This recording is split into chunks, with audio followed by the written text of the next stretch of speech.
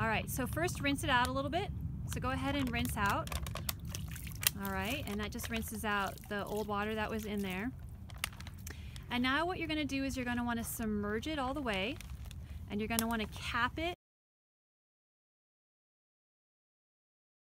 So that one is actually wrong. You're gonna have to do it again. So how not to do it. This is how, that's right, this is how not to take a water sample. So now we're gonna go ahead and empty it out.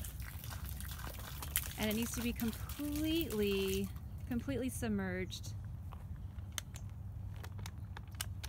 All right, try again. All right.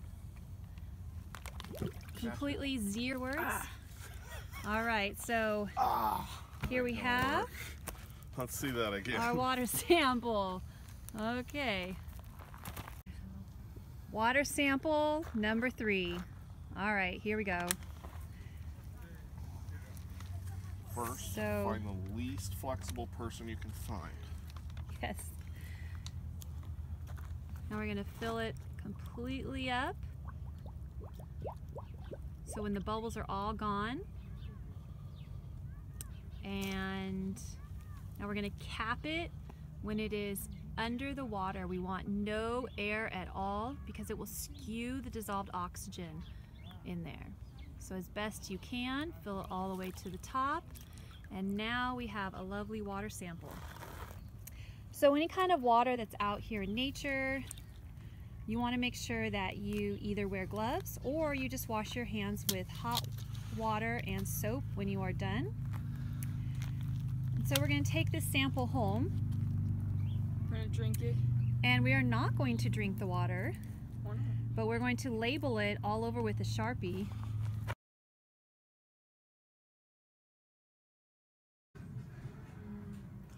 After you take your water sample, it's really important that you label your water sample.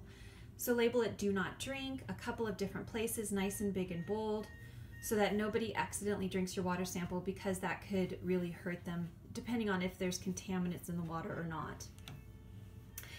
And then also label where you took your water sample, so the pond, the lake, the stream, the backyard pool, wherever you took your water sample, and also the date that you took the water sample. Get up. Polar bear plunge!